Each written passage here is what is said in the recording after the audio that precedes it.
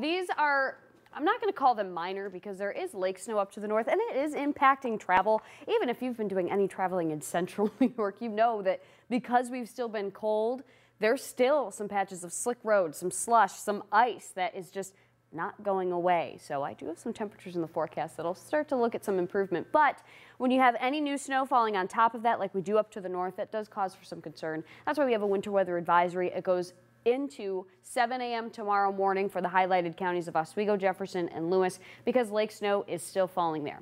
In live triple Doppler radar brought to you by Falso Service Experts, we still have some patchy flurries in some parts of central New York, but generally today's been fairly quiet. It's up to the north that we've had consistent light snowfall. Not particularly heavy, but it's just not letting up. And that's going to be the issue as we head into the overnight and into tomorrow morning. Eventually this does come to an end.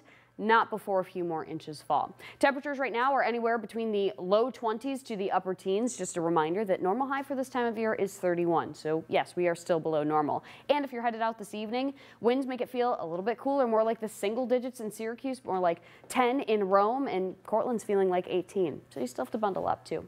Let me show you how this plays out with the Futurecast. Through the rest of the evening, there's that lake snow. It's not impressive on the Futurecast, but it's consistent, and that's the problem. That's why we're expecting a few more inches of accumulation here, but you can kind of see it tilting a little bit as we head into tomorrow morning. That's because of shifting winds. Winds will start to come out of the south as we head into the overnight. Cloud cover stays in place, and those two things mixed together means temperatures will not be falling very much into the overnight. In fact, I think a lot of us tomorrow will be waking up in the teens, just a few degrees cooler than we are right now, not dropping all the way below zero like some of you did early this morning. Those winds start to pick up as we head into the day tomorrow. It pushes that lake effect snow gradually up to the north, and eventually it starts to bring in some drier air. And look at this clearing that we have for tomorrow afternoon and tomorrow evening. Finger Lakes could be into some decent sunshine by the lunch hour, and we may actually see some breaks of sunshine tomorrow night. And by the way, tomorrow's the first night that sunset is back to here. 5 o'clock. It's practically summer, right? Maybe not so much. As that lake snow continues to fall overnight, here's what we're talking for new snow. East of the lake, it's a general spray of an extra coating to a couple of inches.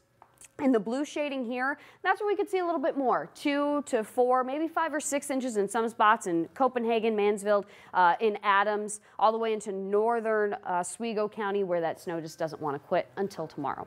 So the 7-day forecast is all about improvement. In fact, tomorrow, as that lake effect snow comes to an end and we start off in the teens, temperatures actually get closer to normal for this time of year, near the low 30s. In fact, we go even warmer. On Saturday, we could be making a run at the low 40s. Depending on where you live on Saturday, that's going to be the difference between some breaks of sunshine, and up to the north, there will still be some stubborn cloud cover around, maybe a stray sprinkle or flurry in some spots north of Syracuse. On Sunday, the clouds kind of take over for everybody. We still have a lot of dry time. We're slightly cooler, but still warmer than normal for this time of year. Watch for showers to start to develop Sunday night into Monday. That's the next system that we're tracking. It starts with spotty rain on Monday.